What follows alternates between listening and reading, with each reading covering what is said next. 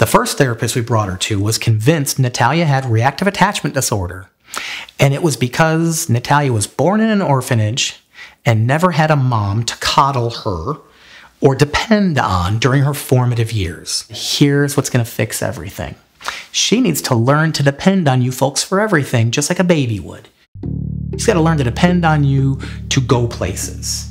So we're back to carrying her everywhere, and the therapist wants us to bottle feed her.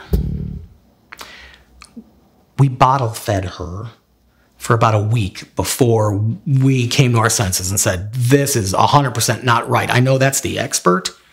She's not living this. No.